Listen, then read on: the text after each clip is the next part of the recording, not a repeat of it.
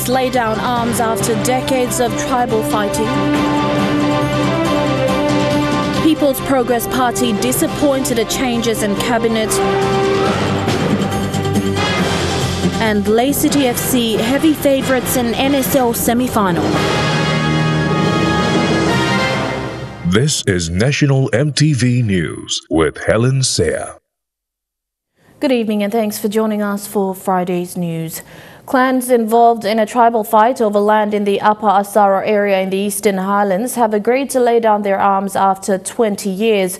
The three clans have been fighting over a large coffee plantation, but intervention by local church pastors, police and the governor has started a process to bring peace. In the last 20 years, the Eastern Highlands has seen a gradual end to several tribal conflicts in various parts of the province. Some of the conflicts have raged on for more than 3 generations. This is the first time the Miruma, Namta and the Kauma Aufa people in the Upper Asaro area of Daulo district have come together in one location.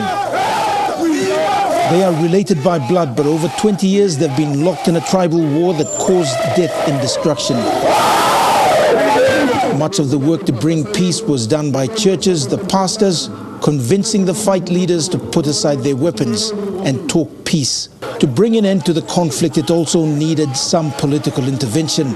Eastern Highlands Governor Peter Numu has been to several districts in the province speaking the same message. Stop fighting and start building a future driven by agriculture. Fight, logat man sa win. Fight, logat man sa win. 2 plus 5 pesos ang lose. 2 months ago in Bena, the people celebrated a decade free of tribal conflicts. It's been a difficult struggle to get to this stage. And again, much of the work was done by pastors and community leaders. Getting that message through in the Eastern Highlands has not been easy. With long-held grudges and strong tribal obligations, the provincial government has had to convince people that there is a better alternative. And if conflicts continue, they won't benefit from government support to agriculture and coffee production. When there is a tribal fight, law and order problem, how can you bring agriculture, education, health, all this like an government service going set? So I see that it's more important that we bring peace so that and order into the community so that people stop good not receiving government services. And things have had to happen on multiple fronts. The provincial government set up Rumbia Coffee, forged market access to Asia and more recently to the US. Rumbia Coffee has driven up coffee prices from 1 kina 50 to 5 kina, and the money is going directly to farmers, some of whom were previously involved in tribal fighting. The province will soon be producing rice with the ultimate aim of reducing dependence on imports. Scott Waide, National MTV News, Goroka. A number of alleged environment pollution complaints have been raised to the Office of the Environment and Conservation Minister Wera Mori. Speaking yesterday, Minister Mori says this includes Ramu River in Madang, Fly River in Western, and also provinces where logging is currently active. The minister responsible says investigations will be established into these complaints while identifying the source of pollution. On the aquatic life. Speaking yesterday, a number of increasing complaints were raised to the department regarding alleged pollution from mining and logging activities. The Environment Minister says the department is concerned about this. The Ramu River is one with heavy metal deposits and will be investigated. We will soon have a team that will basically go out there to investigate the impacts of SARS. The Fly River in Western and Strickland areas is another with sediments from the Octedi mine. SEPA intends to investigate the matter and a feasibility study to find out the root cause of the alleged pollution. Pogara mine in Enga is also facing confronting issues. Minister Mori says the cabinet will be consulted to conduct assessment as the mining lease has been awarded to Kumul Mineral Consolidated Holdings. We must be able to start instigating procedures, look for avenues and measures that could mitigate and address them.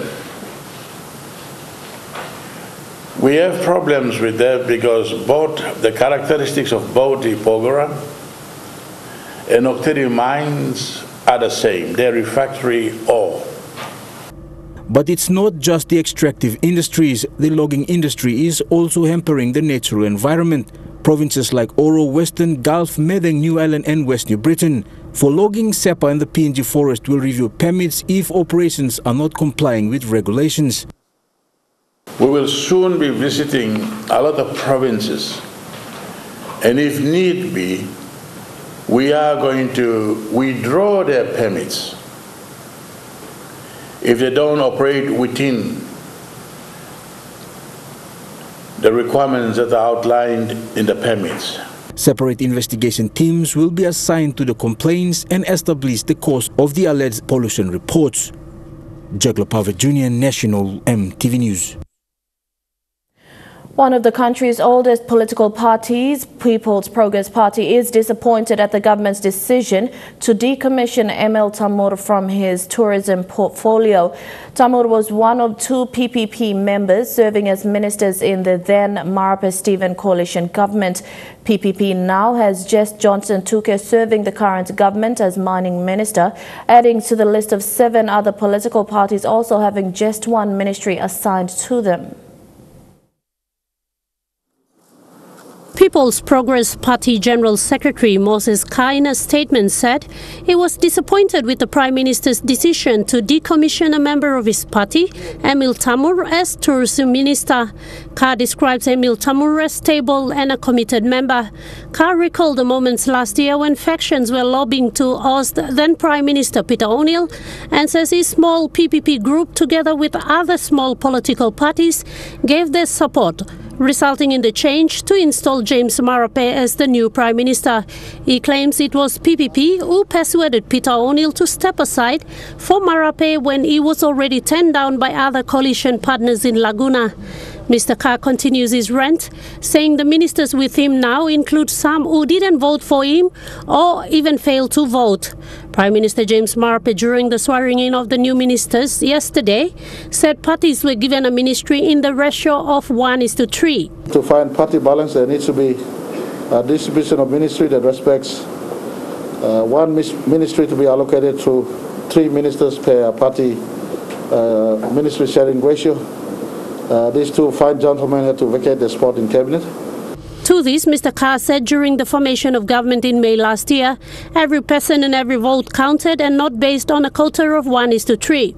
He adds that despite the party's efforts, PPP has lost 2 ministries it enjoyed with the previous O'Neill government, and accuses the Marape government of ignoring and devaluing the party's significance in the formation of his government. However, Kah said Marape as the Prime Minister had the prerogative to make such decisions, and while they accept it, he said the parliamentary party leader and the party's founding father, Sir Julius Chen, a seasoned politician, will make their concerns known to the government in due course, and that the party will make better judgment next time. Ruth Rongola, National EMTV News. A senior public servant holding a senior position in a state agency was arrested and charged yesterday by members of the Special Investigation Team comprising PNG Immigration and Citizenship Authority and Police National Fraud and Anti-Corruption Directorate. The senior public servant was locked up at Kundiawa police cells for obstruction and interference. 7 foreigners were also arrested for breaching immigration laws and locked up in the police cells together with the senior public servant. The senior public servant flew in from Port Moresby and was trying to interfere and obstruct the Special Investigation Team from conducting routine inspection on foreign-owned businesses. He was alleged to have used his position and interest in the company to prevent the inspection and apprehension of one of the foreign workers who had discrepancies in his documents. You're watching National EMTV News. We'll be back with more stories after these messages. Stay with us.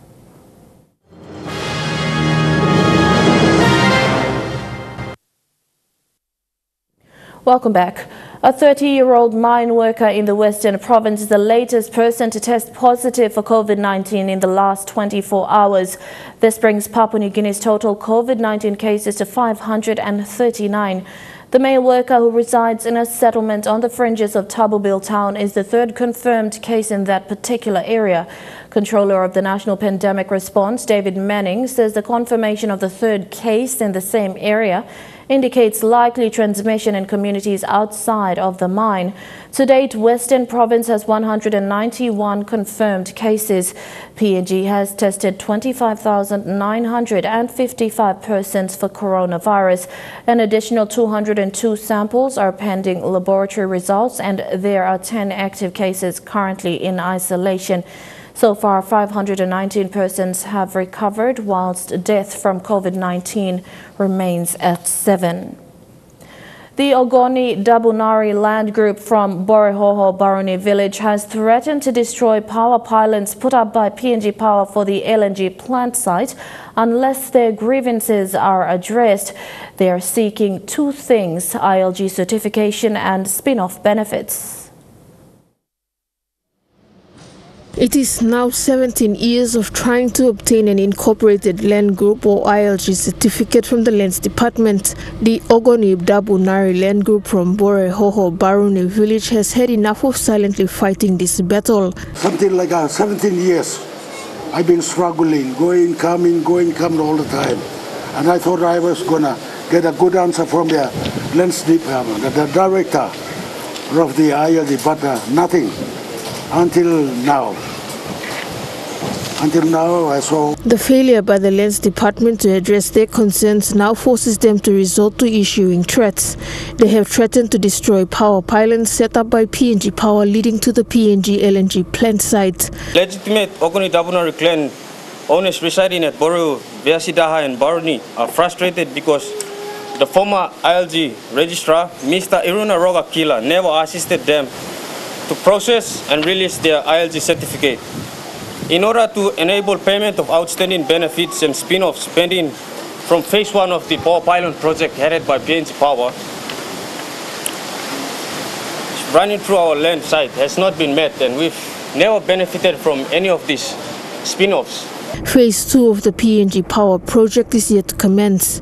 The clan says that the project will not go ahead unless the Lands Department and PNG Power addresses their concerns.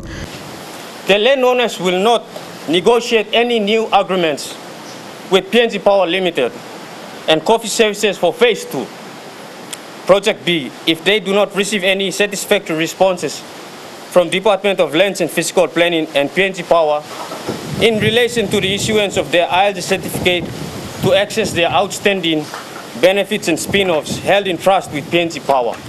Attempts to get comments from the Lands Department were unsuccessful.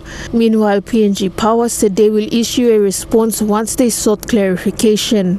The Ogoni Dabunari clan has been living in this part of Port Moresby for over 50 years. Between 1969 and 1970, the clan, together with other clans of Baruni village, have had to go to court to prove their existence in this part of Port Moresby in the case Sina versus Administration of the Territory of Papua New Guinea. Annette Cora, National MTV News. Two East New Britain Province workers at the East New Britain Development Corporation today petitioned the provincial government. They are demanding transparency within the company's administration. Meanwhile, Governor Nakikus Konga, who received the petition, told those who gathered that the business arm of the provincial government hasn't been making money over the years. The petition comes 4 days after the termination of Isaac Minikas as the executive chairman of East New Britain Development Corporation following allegations of maladministration.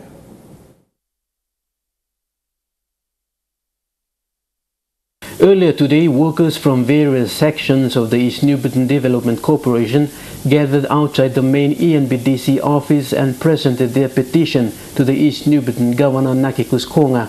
The workers demanded transparency and accountability within the company's administration. Any grievance along the outgoing executive chairman must grant him due process, restore him some confidence along all general staff. Governor Konga, while receiving the petition, applauded the workers for taking a stand against maladministration, an issue that has dragged on within the company for many years. Even though people policy, company but you never give us any toy. You have worked hard, but those people in the top bracket management, they will be in the Salaya. On Monday, the company's chairman, Isaac Minikos, was terminated after failing to comply with certain regulation of the company. Governor Konga, who acts as the proxy shareholder of ENBDC, the business arm of the East New Britain provincial government, told those who gathered today that the company isn't making money. In fact, a financial report presented during the company's annual board meeting last year have indicated that the company has made an accumulated loss of more than 1 million kina in revenue since 2014. The impacts of the financial downturns have resulted to inconsistency in paying its workforce and funding the operation of the company. I was looking at the issue of the corporation long supporting me. The really budget come down so I can be able to fix the road. I asked myself a question, why in 19 years when William Lamour was here, they have not paid one single toll to the provincial government of East Britain, which is about the undertaking of the people, the 420,000 of the deputy government of Pennsylvania. We never received any dividends, nothing whatsoever. Since taking office 3 years ago, Governor Konga has called for a reshuffle to the company's executive management.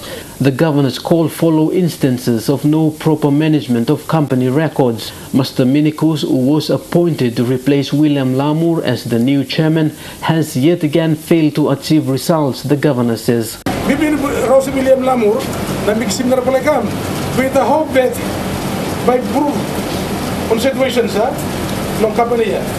Because for the last 20 years, 18 years, you have not paid us any dividend, not even one single lousy toy. You may work hard, but because something you don't want up, we found to want them. The East New Britain Development Corporation comprises mainly stevedoring, supermarkets and real estate businesses. The company is now under an interim chairman, added by Levi Mano, as the company awaits the appointment of a new chairman. Edwin Fidelis, National EMTV News, Kokopo. Locals in inland Macau of Central Province have been urged to register their land and business group. Karukuhiri MP Peter Isoaimo made these remarks while introducing initiatives of establishing a replica of traditionally built Macau village setting. Isoaimo says though challenges remain, people must be eager to tap into this opportunity. The inlands of Karukuhiri in the Macau area has remained untouched for years. This part of Central Province boasts some of the traditional meats of early establishment. A visit to the area recently grasped the opportunity to turn this place into a tourism hub. We have to turn this place around into something else. Tourism is a million kina business. Tourism is everyone's business. We need to tap into it now. The concept is to create a Macau village model where tourists will visit and get a feel of the local settings. A house built by a Catholic priest is now the center of attention to be maintained and support the tourist project proposal. We can turn into this one into a guest house, both bottom, top and bottom, with a little office and reception, and we are into business, we trade. Though distance, poor road conditions and rough terrains remain a challenge, the push to support such project is imminent. The serving MP says the District Development Authority will assist if locals are organized by registering the land, business name and others. Isoaimo says agriculture and tourism remain the economic drive for the people. I want us to do a replica of Macau here. Abu Kenga, Angoinanga Pia, you do one house each. Traditionally built house representing one Macau village or one rural village. Jack Lopawa Jr., National EMTV News. And now looking at the NAS Funds market report, the Kina closed 5 points lower at 0.2940 US dollars in the interbank market this morning. At Bank South Pacific, your Kina is buying 0.2785 US dollars, 0.3844 Australian dollars, 0.2293 euro and 28.7 Japanese yen. Looking at commodity prices at New York close, gold is trading lower, coffee and copper closed higher, cocoa closed lower. Crude oil is trading lower, palm oil closed lower and copper closed higher. And on the stock market, the Dow Jones closed at 329.04 points higher. The ASX 200 is trading at 84.1 points higher, and the All Ordinaries is trading at 83.9 points higher. The National EMTV News continues with more stories after these messages. Stay with us.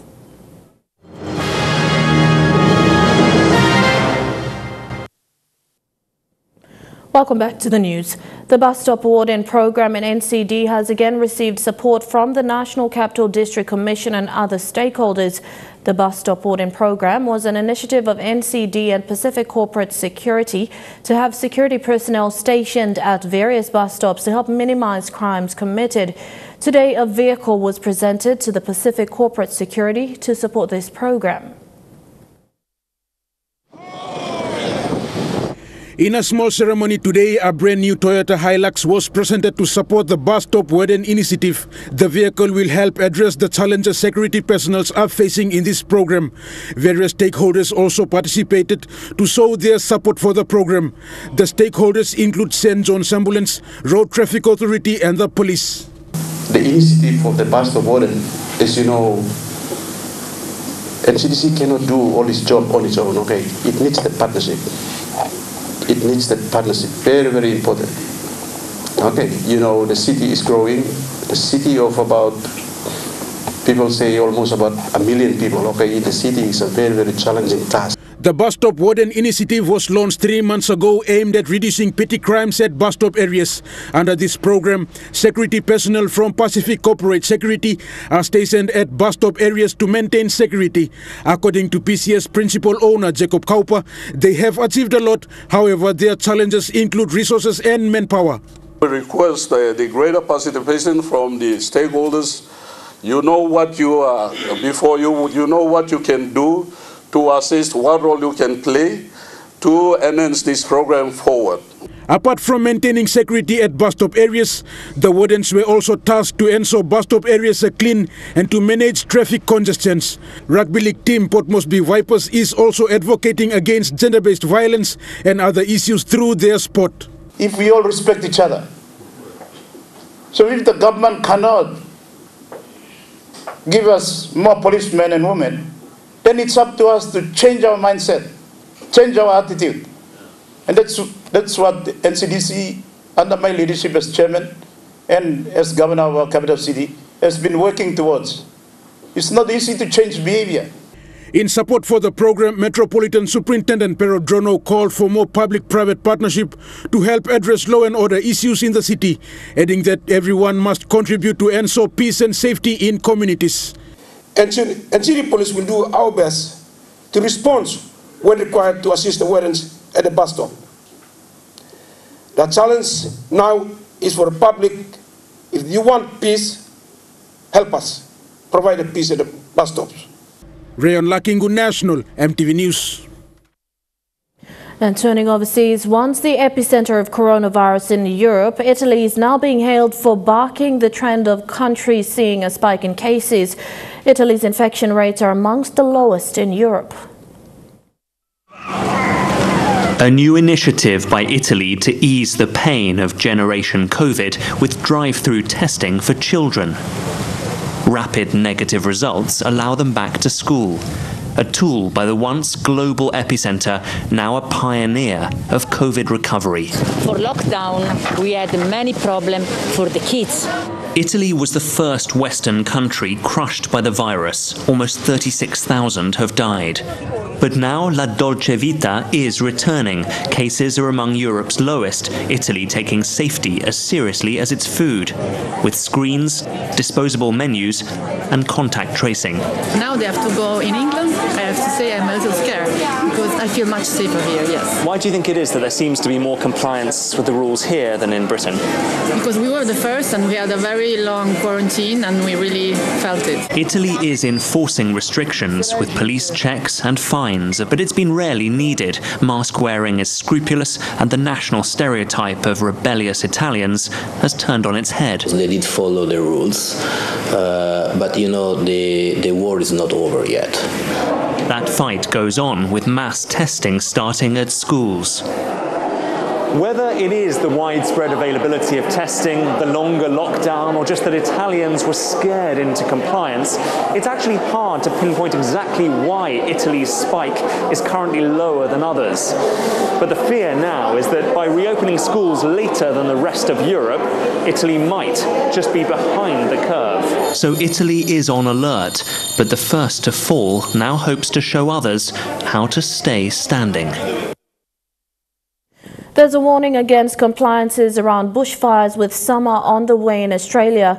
After a devastating fire season, authorities are pleading with people to be prepared. The fire season started in the state's north 2 months ago. Now it's time for the rest of the state. On the back of losing more than 2,400 homes, 11,000 fires, we need to make sure we can do better. When you watch the news, you see horrible things happen, but it always seems to happen to other people. Jim Hughes lost his home in Bateman's Bay on New Year's Eve. He's now encouraging people to prepare for the worst. To be honest, I didn't think it was going to get as far as it did. I thought we really thought we could stop it from what we'd done to prepare. Was naive. The fires hit when most were on holidays in areas they didn't know well, and 100,000 called 000. And the most standout feature from that was people not knowing where they were. Fire authorities are encouraging everyone to download an Emergency Plus app which offers an exact location. For those in the Central West, West and Northwest, there's the forecast of grass fires. Even though the forecast is for a wetter than average summer, the threat of bushfires remains real. George Pell has returned to the Vatican for the first time since he was cleared for child sex charges. He said it was great to be back, but it wasn't a warm welcome. He left Rome an accused pedophile, but returned a vindicated VIP. Cardinal George Pell, flanked by Vatican officials, arriving at Fiumicino Airport 3 years after he left to clear his name. Anything to say to the Australian victims of child sex abuse at the hands of the Catholic Church? The 79-year-old was driven straight to his apartment, where he's now self-isolating. Lovely to be back. The feeling wasn't mutual for at least one Melbourne woman waiting outside. We hate you! We hate you! He's destroyed the church in Australia. It's understood Pell plans to meet with Pope Francis privately, their first face-to-face since 2017. He still has all the rights and duties of the cardinal. Pell's original plan was a brief trip to clean out his apartment, but friends may convince him to stay longer, possibly until his 80th birthday next June. As night falls here in Rome, the attention shifts to how this will affect the Pope. It's no secret George Pell has enemies within the Vatican, and insiders say if the Pontiff is seen to be publicly endorsing him, he risks losing the support of cardinals, bishops and many Catholics. His presence here would create even more tensions. And Chukai Sports is next. Here's Kilawani with a preview of tomorrow's NSL semi-final. Yes, Helen. Lae FC, the favourites, will go up against Gulf Comar. We'll also have game fishing and basketball. Join me for the details after the break.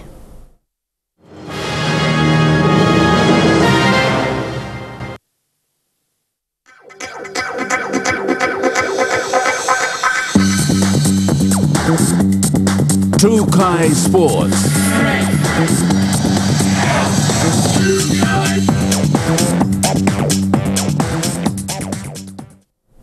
Welcome to Chukai Sports.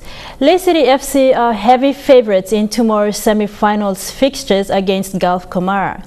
Having lost only one game the entire season, and with the best defending players in the league, Gulf will have a tough task against the NSL's defending champions. The other semi-finals fixtures is between Hekari and VTS United. Lae City will be heading into this match riding on the back of big wins over other clubs, suffering only a single loss throughout the season, and they face a Gulf Comar side whom they've scored 6 goals against. Emmanuel Simon brings his team out, Eliud Fugre as well. With Philip Steven and Alwyn Komolong holding that strong defense, Gulf will need to utilize their creativity and speed up front to provide any sort of real threat. Emmanuel Simon and Jacob Sabua, both having played together in the midfield for Papua New Guinea, have been in form this season, providing a host of attacking opportunities for their side. Sabua.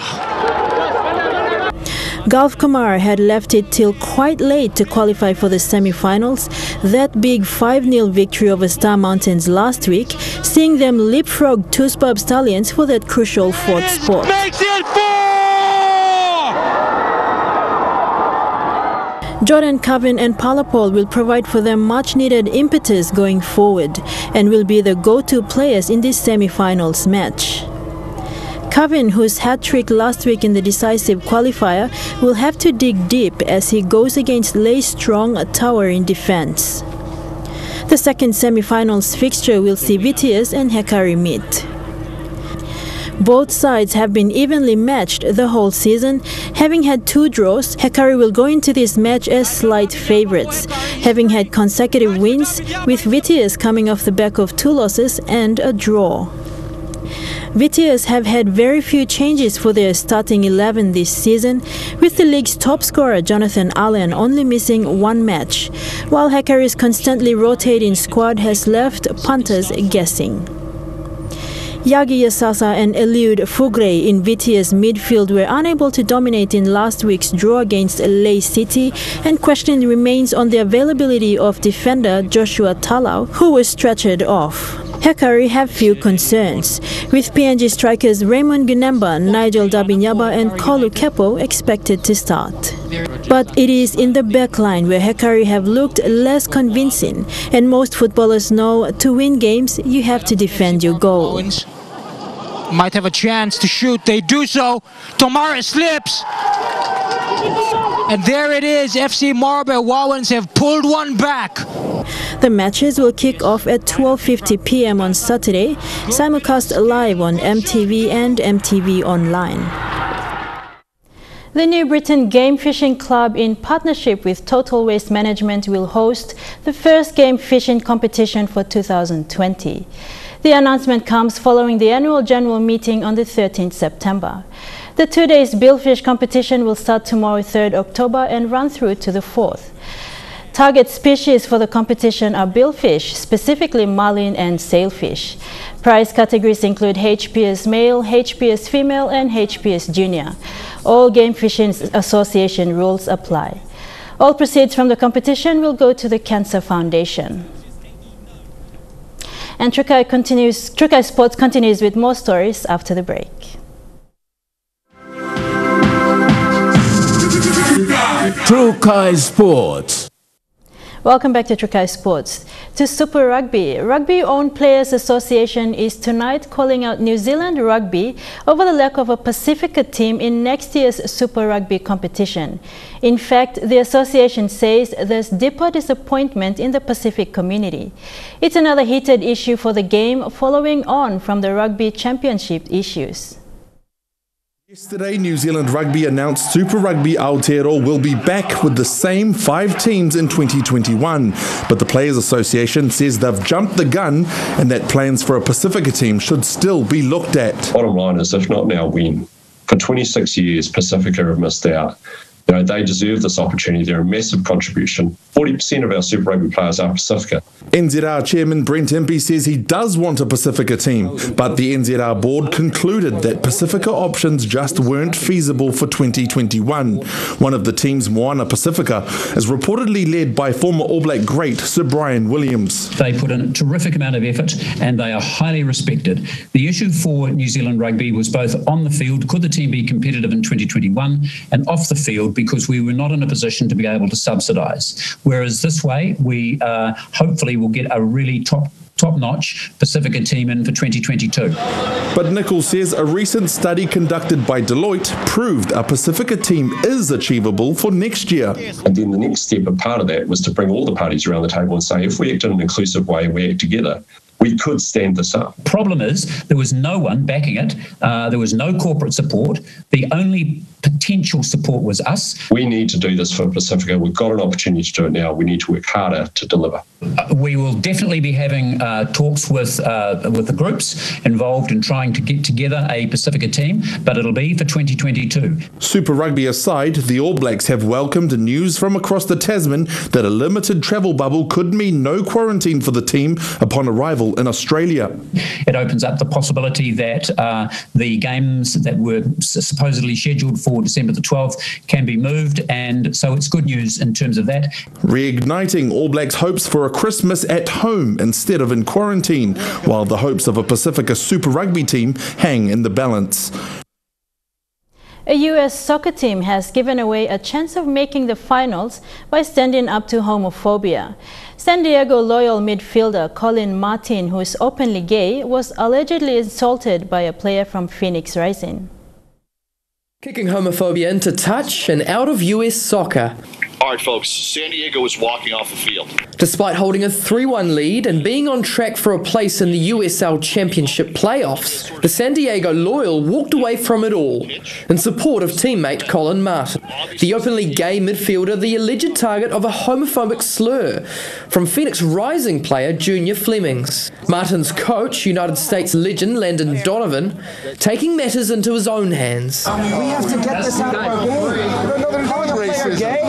It's not racism. They're competing. It's homophobia. How long have you been playing soccer? Donovan stormed the pitch after Martin had been red carded and challenged the match officials. Right. Guys, he said something in a language that I don't understand. I know exactly what I can Google it for you. But okay. It means gay. I don't understand what that means. The sending off was overturned, but Donovan was furious with the referee's lack of action over the slur understood to be in Jamaican slang. You don't send him off, it's probably not. That proved to be no empty threat. After half-time, his players took a knee before leaving the pitch altogether. No one's going to remember if we beat Phoenix 3-1 at home, right? That's like, no one's going to remember that. They will remember that they stood up for something they believed in, and they supported their teammate. It's not the first time the Loyal have taken a stand. Last week, San Diego forfeited a game after one of their African-American players was racially abused. Donovan's words are a reflection of a nation that's increasingly divided. There's things more important in life, and we have to stick up for what we believe in. US soccer officials say they're now investigating the incident. And Trukai Sports ends there. Helen will be back with the weather forecast for the next 24 hours. Have a great weekend in sports. Trukai Sports.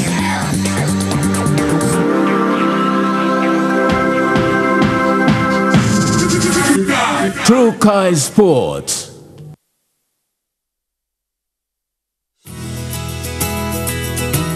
This weather update is proudly brought to you by MoniPlus. With you always.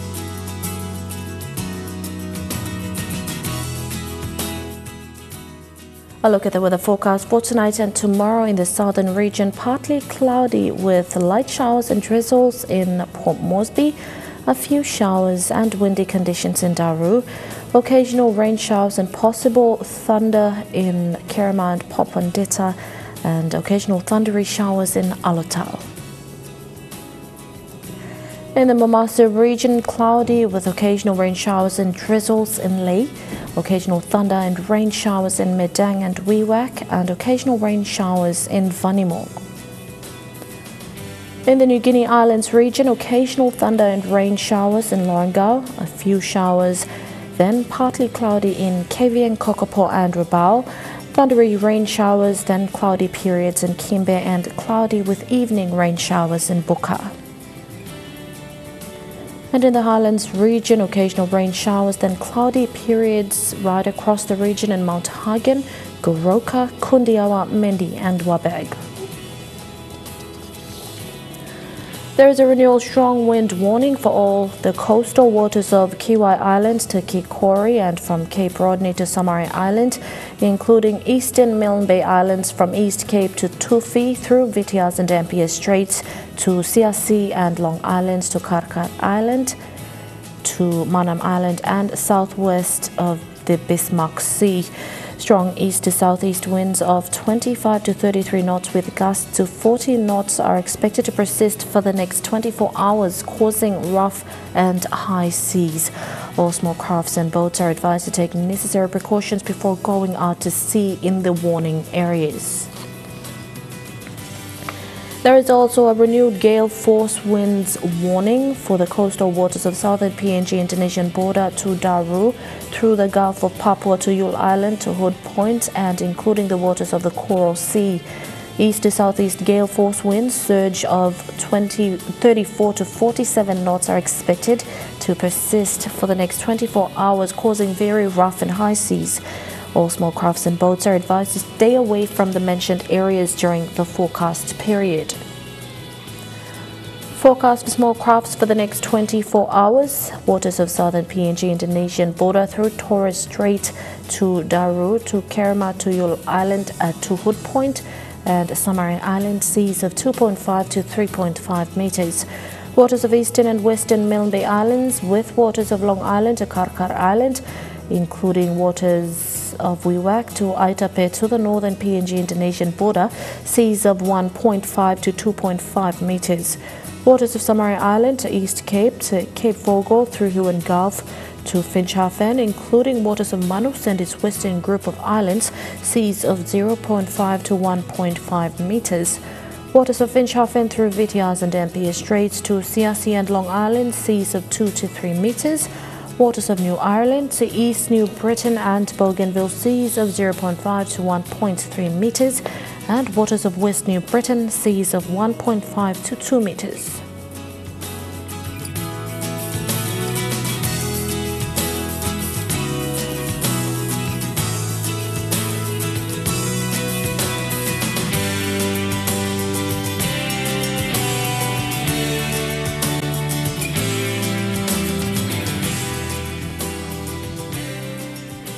A look at the ocean forecast for PNG areas. In the Coral Sea, seas very rough with southeast winds at 30 to 45 knots. In the Solomon Sea, seas light to moderate with northeast to easterly winds at 10 to 20 knots. In the Bismarck Sea, seas light to moderate to patches rough with east to southeasterly winds at 10 to 15 knots, increasing to 30 knots to the south and southwest. And in the Pacific Ocean, seas light with east to southeasterly winds at 10 to 15 knots.